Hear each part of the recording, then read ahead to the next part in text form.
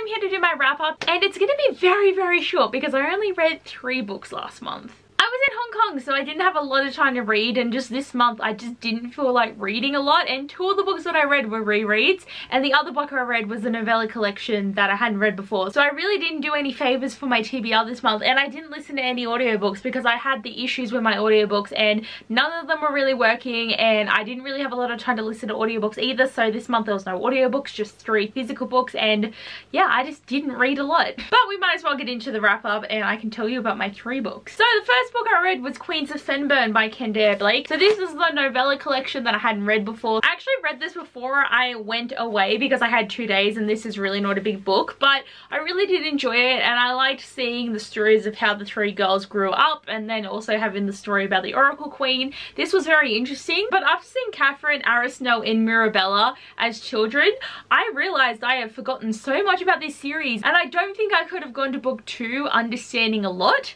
So that's when I decided that I needed to reread this book. So just because I picked up this novella collection, I realized that it was just going to be too complicated to try and remember, that just giving it a reread was the best option for me. And also with this novella collection, if you haven't actually read 3 Dark Crowns, you should read 3 Dark Crowns first before you pick this up, because there is a few little things that will spoil you for book 1 in this if you haven't already read it. Just I thought I'd point that out. So the next book I read was 3 Dark Crowns by Abbeyleec. This is a book I brought with me on holiday, and most of the time me reading this was either on the plane or on the train. So I basically read it over that time, and then like the first day I got back I actually finished it. But I didn't really enjoy rereading this, but I did already know what was going to happen. But I do like seeing the relationship between all the sisters, because it's such an interesting plot that every generation there's 3 triplets born, and then they have to kill each other, and whoever survives becomes the new queen, who will then give birth to the next set of triplets, and it just goes along the line like that. You can have a naturalist queen, a poisoner queen, an elemental queen, and everyone's meant to have powers. But in this generation 2 of the girls don't have powers and one of them does, and it's kind of like, oh, who's gonna win? But for some reason with these books, they've never fully gotten to that level of like a 5-star read. Like, I don't think that I'm bored, but as I'm reading it, I'm just like really not that invested. And like, I felt this way when I read it the first time too. Like, I do want to finish the series and see where it's gonna go because of the interesting plot, but I feel like it could have gone above and beyond with this story idea, and this book really didn't. So it's still 4 stars, and I did start reading the next one. See, this is my collection of current reads now, and I've got way too many because I'm reading One Dark Throne, I'm in the middle of something else, and then Tis the Season-a-thon has started. So I'm kind of a bit all over the place with reading, but I've done this reread, and all I've got to reread is One Dark Throne, and then I'll be reading new books. And as I've said before, with me finishing my Goodreads goal, all my reading now can just be really random and weird. It won't really count, and it doesn't really matter off my TBR, but next year I'm hoping to get back into like reading in a normal way. And the last book I reread, I feel like it's going to come in as a bit of a shock, and it came to a shock to me, but I reread Daughter of Smoke and Bone by Laini Taylor.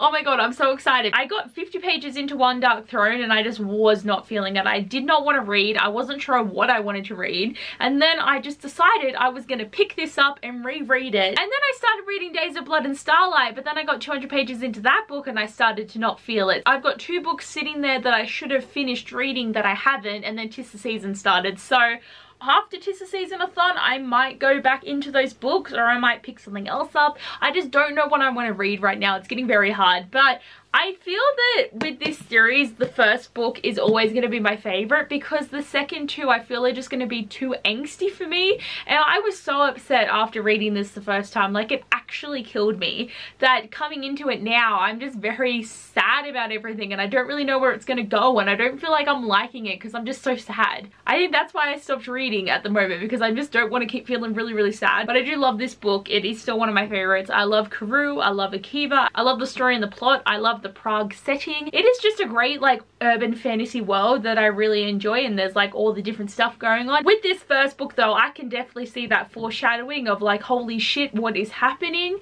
And it was nice being able to like pick up the small details upon reread, because I knew I had to reread this book. Like, not that I forgot what happened, but I really did need to reread it to get back into the story. And I can't believe I've gone to book 2 when I started this book in 2017.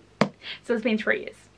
3 whole years, holy shit. So that is my wrap up for this month, 3 whole books. Like when I went to Hong Kong in March, I still read 5 books in that month. So I don't know what happened here, but you know, I just didn't do a good job. Okay, so this month I didn't do a great job. I only read 3 books, but I bought 6. 6 still isn't that bad buying wise, and I think my TBR is still looking similar because I did buy some books that I've already read, you know, because that's just how I am. But I think this wasn't too bad a month. I'm hoping that I don't really buy too many books in December because I feel like next year I'll probably end up buying books, and hopefully it's just like I'll be able to chill. And to let you know how TBR money challenge went, so Queens of Fenburn was a book with pink on the cover, which was $2.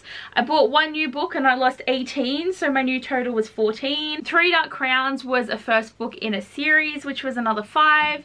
I bought another new book and lost $13, so my new total was 6. So then Daughter of Smoke and Bone was a book you borrowed or was a gift because I got the box set for Christmas like 4 years ago from my mum, so that was another $5. And then I bought 3 new books and I lost $9, and my new total was $2. I did say I bought 6 books, but I don't actually add books that I've already read into my spending here because it's not part of the GPR fund, because I'm not spending money on a book that I've already bought, you know what I mean? Like if I'm saving it to buy new books.